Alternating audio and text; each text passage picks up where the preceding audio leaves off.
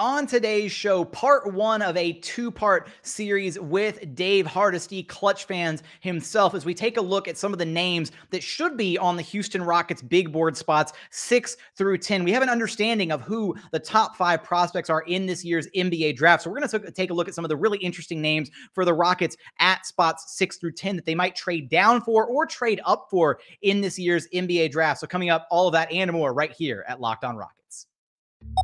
This is Mission Control, Houston. Ignition sequence start. With the second pick in the 2021 NBA Draft, the Houston Rockets select Jalen Green.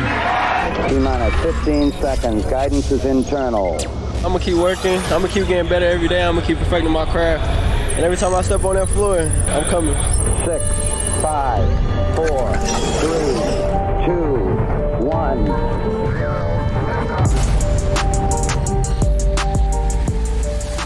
What's up, and welcome to another edition of Locked On Rockets, your daily podcast home for everything Houston Rockets basketball. As always, I'm your host, Jackson Gatlin, native Houstonian, also host of Locked On NBA Mondays, host of the State of the Rockets podcast, as well as the founder of ClutchCityControlRoom.com. Be sure to follow along on Twitter at JT Gatlin, and the show, of course, at Locked On Rockets. As always, appreciate you for making Locked On Rockets your first listen each and every day.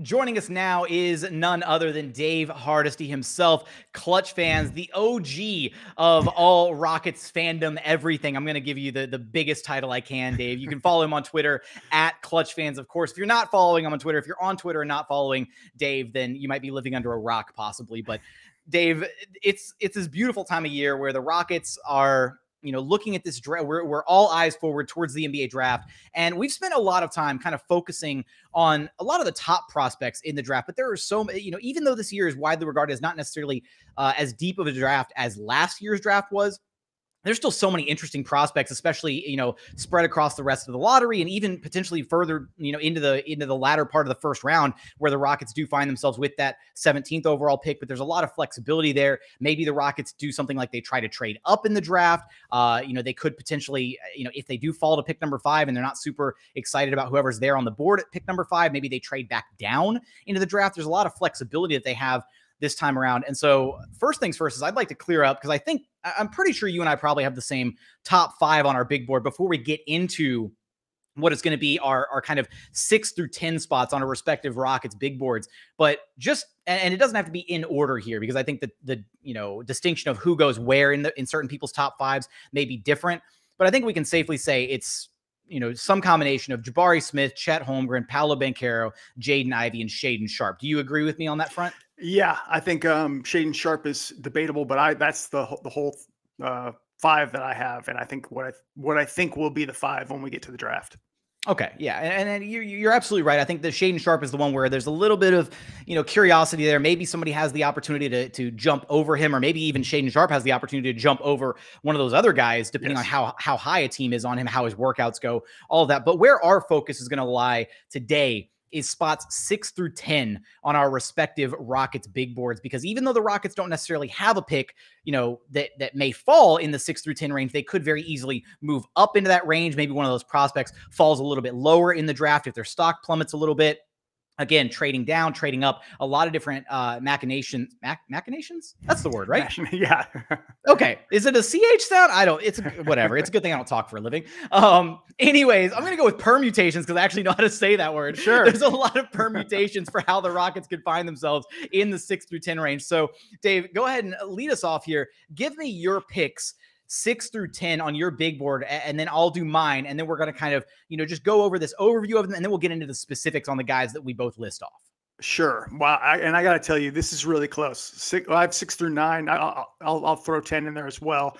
But I feel like the 6 through 9 tier is pretty close. And it's, as you mentioned, really something that, Rocket fans have kind of been ignoring, because I don't say ignoring, that's not true. Just maybe not as focused on, because we know the Rockets are going to have a top 5 pick. But as you perfectly highlighted, the Rockets, if they're at 4 or 5 and those top 3 bigs go, I would not be surprised at all if they can't move up, if they consider moving back, because even though I love Ivy and Sharpe as well, the potential there is really high. Falling back into that range and getting an additional asset could be what they look to do. So my order is currently AJ Griffin at 6, Keegan Murray 7, Jalen Duren at 8, Benedict Mathurin at 9, and then Dyson Daniels at 10. But I will say that that 6 through 9 range, I've been tinkering with, and I'm really high on Dyson Daniels as well, even though I've kept him in the next tier at the top of it at 10. But that 6 through 9 range, it's kind of a beauty. If you're at 6 or if you're at 9, you're going to get one of those guys, and that's not even to say if Johnny Davis could jump up there, So you're almost just as good being at 8 or 9 as you are at 6. And I think that's what the Rockets may look at if they end up with pick number 5, which is 48% of the possibilities.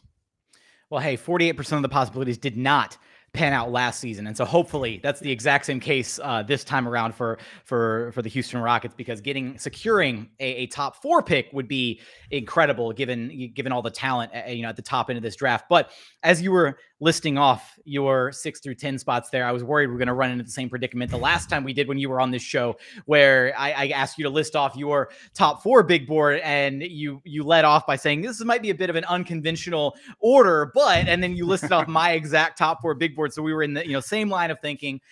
Great minds think alike, but fools hardly differ or rarely differ. So, maybe that's not a great thing. The latter half of that saying that people tend to leave off, unfortunately. But as for me on my side of things, looking at the 6 through 10, I actually have the same first 2 names on that list. I've got AJ Griffin and then Keegan Murray. And AJ Griffin is probably the one where I've started vacillating less on him, right? I used to be between AJ Griffin and actually Benedict Mathurin quite a bit, kind of at that 5-6 spot. Now with the announcement of Jae'Sean Sharp, I think I'm firmly putting him in that top 5 bracket, and kind of that's the first separation in the tiers for me now.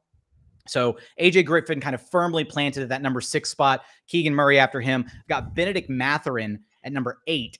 I've got Tari Eason at number 9, and then I'm going to have Jalen Duren down there at number 10. So for you, it seems like the difference here, I've got Tari Eason, you've got Dyson Daniels. So that's the one difference in our lists as far as just where those guys kind of line up on our respective big boards. I love the Dyson Daniels pick, though, and this is where last thing here in our first segment before we dive into the specifics on some of these guys coming up here in just a moment.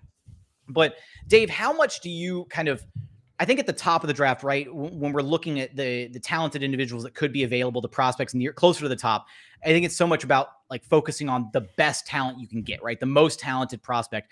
As you go further down and deeper into the draft, do you start paying more attention to fit on some of these prospects as you're getting deeper and deeper into the draft? Yes, definitely. And it's funny you mention that, because I think, we don't know the draft order. That'll be May 17th or 18th, the day of the draft lottery. But if it, is more or less to chalk or as expected, I start looking around 8. If the Pelicans at that Lakers pick, I'm like, man, who would really fit that team? And I do look at a guy like Daniels. It may be a little early. They could go in a variety of directions. But, the Knicks, people consistently mock Ty Washington there because they've been in need of a point guard, whether that's accurate or not. OKC, people, don't look at any kind of fit there. So they just look at, the best available. So the best prospect upside. So that's, kind of like what the Rockets are competing with. And then you start getting into 13, 14, 15. Those are all fit. I mean, that's the Hornets. You're looking at the Cavs. If these guys don't trade these picks, that's why you see, that's why you see Mark Williams consistently mocked to the Hornets, because it's one of their biggest needs. So I think you put it well. As you start to go down, because at the very top of the draft, you can't pass on just enormous upside, and that's why people, without really any evidence about Jae'Sean Sharp just yet, are mocking him quite high because the upside is so high. Coming up, we're going to get into the first guy on our Rocket-specific big board spots 6 through 10, and that is going to be AJ Griffin out of Duke. But first, a quick message from our friends over at BetOnline, because BetOnline.net is your number one source for all of your sports betting stats and info. Find all the latest sports developments, league reviews, and news, including this year's basketball playoffs and the start of Major League Baseball season. BetOnline is your continued source for all of your sports wagering information, from live betting, playoffs, esports, and more. And speaking of and more, you've got the NBA draft odds over there right now. You can check out who is the favorite, I should say, to go number 1 overall in this year's NBA draft. You got Jabari Smith Jr. at plus 100 to be the number 1 overall pick. Chet Holmgren, not far behind him at plus 175. And then Paolo Banchero, a distant third at plus 325. So remember to check out BetOnline. Head to the website today or use your mobile device to learn more about the trends and action available to you. BetOnline, it's where the game starts. And continuing on here at Locked On Rockets, your daily podcast, home for everything Houston Rockets basketball. As always, appreciate you for making Locked On Rockets your first listen each and every day. For your next listen, be sure to check out the Locked On Now podcast, nightly recaps of every single NBA game with analysis from our local experts, free and available wherever you get your podcast, wherever you listen to this podcast. Now, Dave, let's start with number 6 on our respective big board, since you and I have, the same big board more or less across some of these spots. So we'll start with AJ Griffin. And if you missed it, we just did an episode with JJ Jackson, who covers the Duke Blue Devils for the Locked On Network, did kind of a dive on AJ Griffin, Paolo Banchero, and Mark Williams. Be sure to check out that most recent episode. But Dave, I walk away incredibly excited about AJ Griffin. I'm first off, I think he is arguably, if not the clear-cut, top small forward prospect in the draft when you look at just the different prospects. Now, maybe that's a bit of a, depending on if you view Jabari Smith as like a true 4 or a guy who can be on the wing and maybe play that small forward spot, that conversation becomes a little bit different. But if you view Jabari Smith as a 4, then I think AJ Griffin takes the cake as the best small forward prospect in the draft. He strikes me as a guy that is almost like a super role player, where he's got just enough of the skills and the tool set where you could envision him being able to take a bigger role when needed, but also understanding and filling the lane that he's supposed to provide for a team at that 3 spot, and not necessarily be a guy who has to get a ton of touches or has to have the basketball in his hands to make a difference. And a big part of that is his shot making ability. Just the sheer shooting numbers are off the charts. Yeah, I think that was what blew everybody's minds. He came out shooting 40-50% from 3-point range for a long stretch. This is for a very good team and a very good conference. Heavy competition. Yeah, he's got talented teammates, but at the same time, he's overcoming an injury, was slow to get into the games, and came out just firing. I think with him, there's questions about basically the medicals, whether his knee's okay, because in high school, he was extremely explosive. I mean, he was very athletic. It popped off the screen, and we didn't really see that as much at Duke. But I think with his shooting ability, and there's something about him where he just seems very well coached. He seems like he understands the game. I think his defensive potential is mostly theory right now. He's had some bad moments, but he's 6'6", I believe 7-foot wingspan. And he's, like I said, he's well coached. His dad's a former Rocket, Adrian Griffin, and he is very polished for his age at just 18, which is amazing. So I like him a lot. He's always kind of seemed to me kind of like a poor man's Jimmy Butler, a little shorter than Jimmy, but just kind of has that type of game. But it's mainly, athletic upside. Can some of that return? Is it just been a little bit slow because he was coming back from those injuries? That's the question that I would have for him going into workouts. Dave, either you're the biggest closeted Locked On Rockets fan, or I just need you to get out of my head, because I comped AJ in one of the earlier episodes this season, just taking kind of a preliminary look at some of the top prospects. I looked at AJ Griffin and I was like, he's basically Jimmy Butler with a shooting stroke. What is this? That's, and if you're telling me you could get a guy who has all of those physical attributes that Jimmy Butler has, again, maybe some question marks about the explosiveness offensively, sure. But Jimmy Butler with a shooting stroke, that's like a top 10, top 15 player in the NBA further down the line, which is why it leads me to think, I'm so torn on what his mold is going to be at the NBA level. Is it going? And that's why I go with the term super role player, right? I think you look at a guy like Klay Thompson, and he would be, to me, a super role player, or because he's borderline. You don't want to call him necessarily a superstar. Obviously, one of the greatest shooters this game has ever seen, all of that. I don't want to talk about Klay Thompson too much here on a Rockets podcast, but he is the mold of that player that you look at who fills a niche as a role player sort of for a team, but he's got that borderline star potential because he just does what he does so damn well. Yeah, you're exactly right. I mean, now I will say, Butler also comes with great defense, or has in the past, and so that's sort of a question mark. But certainly his offensive style. I mean, he can put the ball on the floor, he can get to the basket. Like I said, he just looks a touch slower than he did. But if he's able to get back to that with his shooting ability, I mean, he's got a nice step back shot. He can get his own shot. And I think he would play really well off the ball with guys like KPJ and Jalen. I love him as far as a fit for the Rockets. I've had actually a hot take before, thinking that his NBA career would impact winning more than Paolo's on Duke's team. And I know that wouldn't be received very well, but I could see somebody on Duke, and if not AJ, being more of an impactful player down the line, even though I would think Paolo's probably going to win Rookie of the Year. I just feel Griffin is a guy who's going to work hard. He's, like I said, well coached. He's going to fit in whatever role he's being asked to do. It's just that you have to hope that athleticism can come back, and that defensively he will put in the work as well. Griffin is one of those guys where I think too, you have to, look at the fact that he's already, in a situation where he had to play alongside a guy where he was, kind of second fiddle, right? He was behind Paolo Banchero in the pecking order for Duke. He was behind at times the way, the guards that they had, playing, significantly, letting them have the ball handling responsibilities, orchestrating the offense and whatever.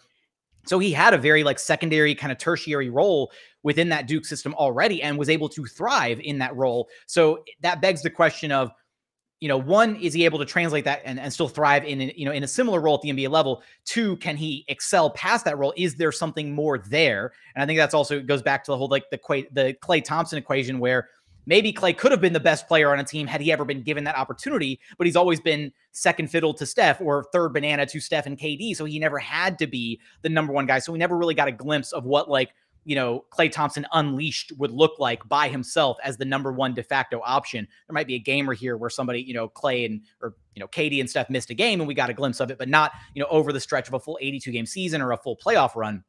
And so I think those are some of the questions with AJ Griffin. But I also wonder, when you look at him, to me, I think the ability to, with the Rockets, especially getting into kind of the fit argument, I think the hole for the Rockets conceivably is that 3 spot, and maybe you argue it's the 3-4 spot, because you look at KPJ, you look at Jalen Green and feel pretty comfortable about them being the 1-2 moving forward, at least for now. And then you look at Şengün, who's, being touted as the 5 of the future by the majority of the fan base. So realistically, you're looking at the holes in the roster, and that's where the 3-4 spots really start to come in. That's why those top 3 guys, the 3 bigs at the top of the draft, are so enticing. But if you do miss out on those guys, I think you could, again, maybe Christian Wood's back next season. Maybe he's still the 4 moving forward. Maybe they try more of him and Şengün, playing next to each other, playing off of each other. The one downside, I think, and maybe this shouldn't be even, a part of the discussion, but KJ Martin is a guy that a lot of Rockets fans want to see get more run, maybe be vying for a starting spot next season. I think if you bring in a guy like an AJ Griffin, who's arguably going to be thrown into the starting mix right away, if you're bringing in a top rookie like that, I think it shoves KJ Martin a bit further back in the rotation again, which, if you're having an argument of AJ Griffin versus KJ Martin, I'm sorry, KJ, AJ is going to win that debate, but it is one of the variables to consider. Yeah, you're exactly right. And that's one of the big reasons it's been so important to move some guys. I mean, really, really important. I wrote a little bit about the possibility of trading Jae'Sean Tate. I don't think the Rockets would go there, but I think it makes some sense, just because they're going to add some 3s, some 4s. And, you can always use a guy like Jae'Sean Tate, but he's got 1 year left at a bargain, a steal of a deal. And, you might have to move him. The same could apply to KJ if they're able to get value. They are going to continue to add young players. And if those guys are, high level prospects, as you said, you have to give a little bit of a, they're higher in the hierarchy, if you will. So they got to have to get some playing time. Now, granted, you take AJ Griffin, maybe he's not playing right out of the gate over KJ Martin and Tate and those kind of things, but down the line in your future, that's the hope. That's the plan. So yeah, I could see, as far as if the Rockets were 4 or 5, I could see them targeting a guy like AJ Griffin if they just don't want to add a guard or go through a 2-year, kind of build with a guy like Sharp. And that's not the plan that I would take. I would still go BPA regardless of that position need. But somebody like AJ Griffin, Keegan Murray, Mathurin, those guys would be really good fits for what the Rockets need right now. Coming up next, Iowa's Keegan Murray, number 7 on our respective Rockets big boards. But first, quick message from our friends over at rockauto.com, because with the ever-increasing numbers of makes and models of different vehicles, it's basically impossible for your local chain auto parts store to stock all the parts that you need for your car or truck. Save time and money when using rockauto.com. Why choose to spend an extra 30, 50, or even 100% more for the exact same parts from a chain store or car dealership? Rockauto.com is a family business. They've been serving do-it-yourselfers online for over 20 years. The prices are always reliably low for every single customer. They've got everything you could possibly need, from brake parts, tail lamps, motor oil, even brand new carpet. So go explore their easy-to-use website today to find the solution to your auto parts needs. And this is the really important part. Be sure to check out, like when you're checking out, like first off, be sure to check out, go to the website, use it, check out. When you're checking out, be sure to write "Locked On" in there. How did you hear about us box, so that they know that we sent you. Amazing selection, reliably low prices, all the parts your car will ever need. Be sure to visit rockauto.com. And final segment here at Locked On Rockets, your daily podcast home for everything Houston Rockets basketball. As always, appreciate you for checking out the show, making it your first listen each and every day. Free and available, all platforms. Also, check out the YouTube channel, and do me a huge favor, comment on the YouTube channel. It helps a million. If you are on the YouTube channel, comment, just even if you put a quick "Go Rockets" or something. It helps the algorithm. It gets us more viewers, gets it to more Rockets fans, all that stuff. So go comment on the YouTube video. For your second listen, go check out Locked On NBA. I host the Monday show. It's always a ton of fun, Monday through Friday, covering the biggest stories around the NBA. But we are here talking Rockets right now with the OG himself, Clutch fans, Dave Hardisty.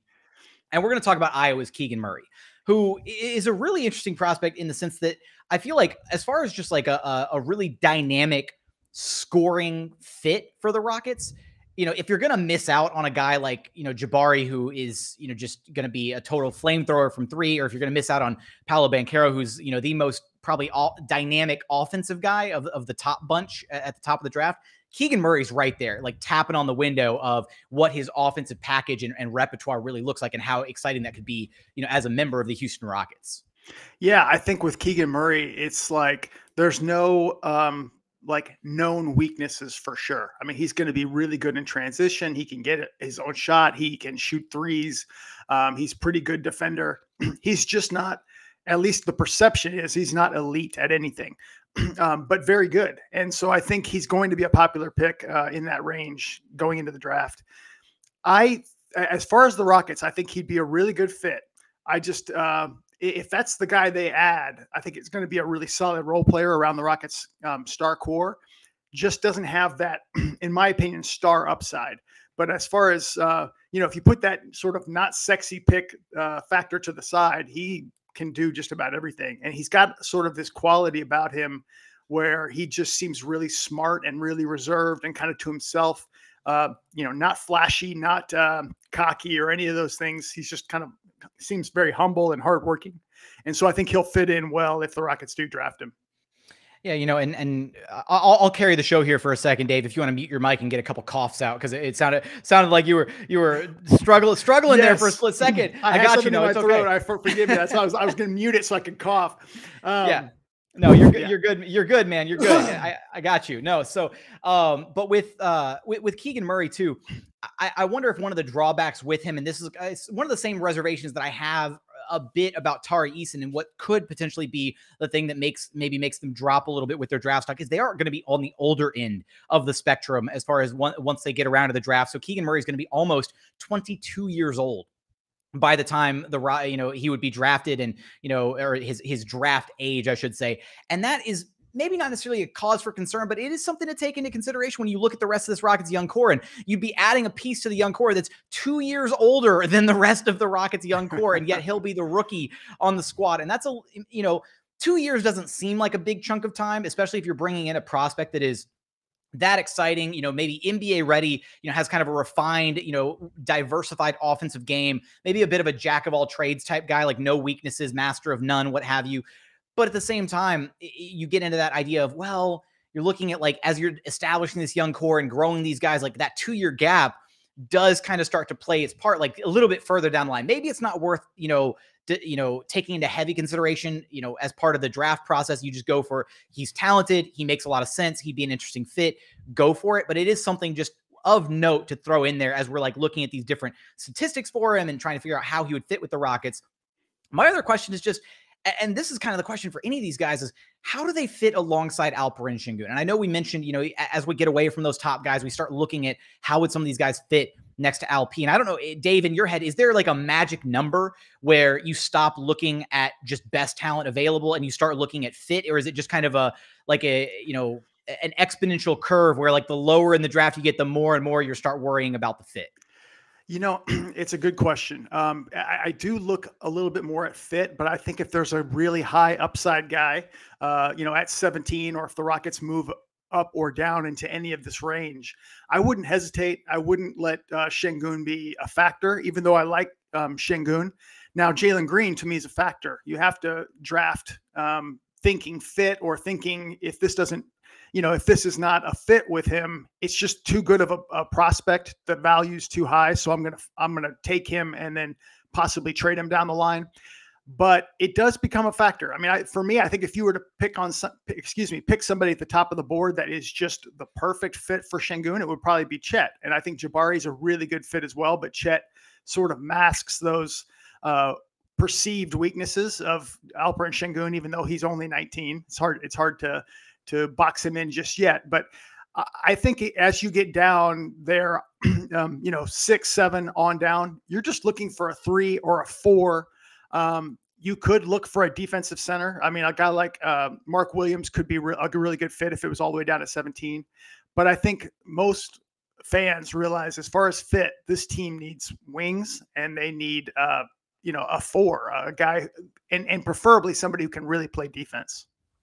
And this is the frustrating part about just team building in general is, and maybe I'm a little bit exasperated by it because I'm just basically since the Pocket Rockets era with Russ and Harden to into their tenure here in Houston, the Rockets have been one of the smallest teams in the association, and it's frustrating seeing them not have the length, the physicality, the size to go up against some of these other teams. When you look around the NBA landscape, and a lot of the top teams in the association have some legitimate size, or they've got it's size and it's length. Like, those are the two keys. Is you need athletes. Absolutely. You need guys who can make shots.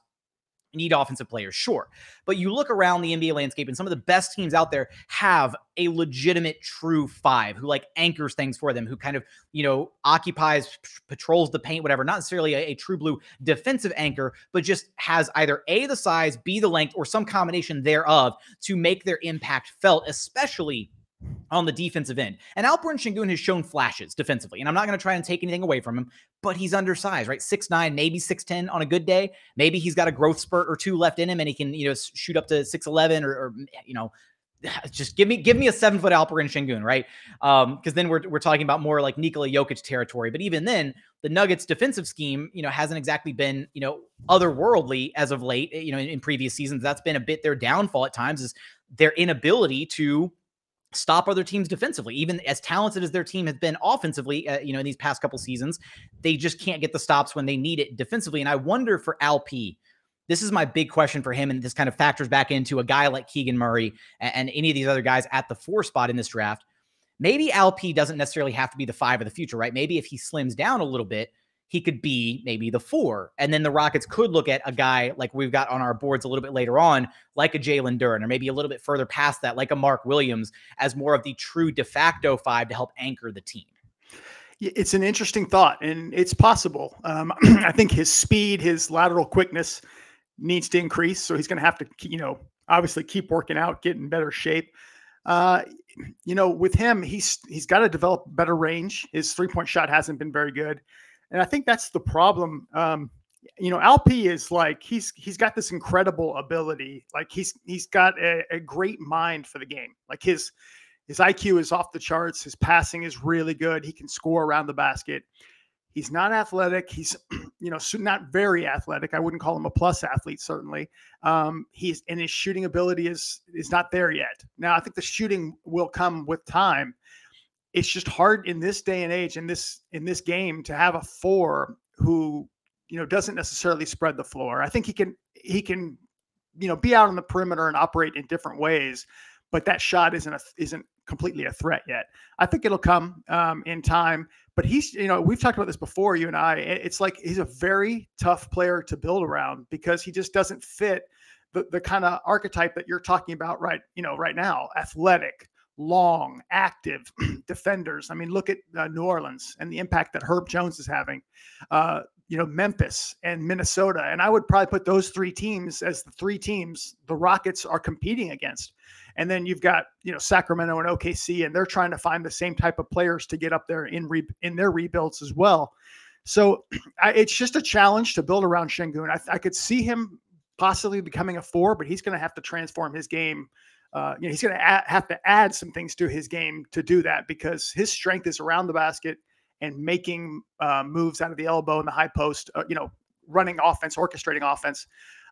So it'll be interesting, but he's very young, and you've got a lot of potential things that he could become over time.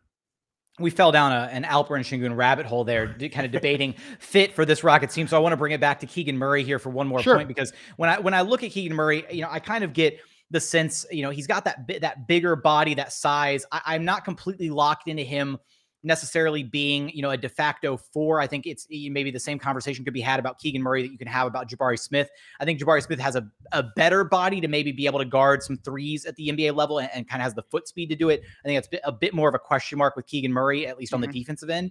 But I do see kind of shades of maybe like an Otto Porter Jr.-esque type player there. Maybe a bit more of a well-rounded offensive game than Otto Porter Jr., at least coming out. Is there a facet of his game, though, Dave, where that gives you a bit of a pause for concern as to why you maybe think either the Rockets would pass on him or wouldn't be as high on him as we are currently? Nothing that gives me a huge concern other than the fact that the upside is not as high as some of these other guys. And that doesn't mean that those guys are going to hit that upside, but I think with Keegan, you spelled it out really well. He's 22. And when you think about some of these other guys being 18, 19, that's 2 to 3 years of development and growth that they have to improve. And if they've got the measurables and the athleticism, you're thinking, how good could they be? How good they could become. And I think with Keegan Murray, which there's nothing wrong with this, he was very, very productive at Iowa. It's just, is he going to get better? And, I think he can, but generally speaking, at that age, you're not going to add a ton more of things to your game necessarily. And that's, I think, the only question mark with him. I think he's going to be a very solid player in the league, but I just don't know if he necessarily has a superstar ceiling. That feels like a good spot to stop part 1 of our discussion of our respective Rockets big boards 6 through 10. Dave, do me a favor. Let me know where to track you down at. Sure. It's on Twitter at ClutchFans, and the website is clutchfans.net. And just, talking Rockets 24/7 pretty much. Dave, a pleasure to have you on the program. Be sure you've got to tune back in for part 2, because Dave and I are not done discussing this. We've got our part 2 coming up here just shortly in the following day. It'll be out next day. In fact, not even following days, just the following day. So be sure to tune back in for that. For today's episode, that's going to do it. If you haven't done so yet, consider subscribing wherever you get your podcasts: Apple, Spotify, Google, the brand new Odyssey app, free and available on all platforms. Also, check out the YouTube channel. Go comment on the YouTube channel. If we break like 100 comments on this YouTube video, I will love you guys dearly forever. Go comment. Just to say go Rockets, or tell me your thoughts about the team. I do read every single one of those. But as always, thank you so much for watching. Thank you so much for listening. We look forward to having you back right here at Locked On Rockets, your daily podcast home for everything Houston Rockets basketball.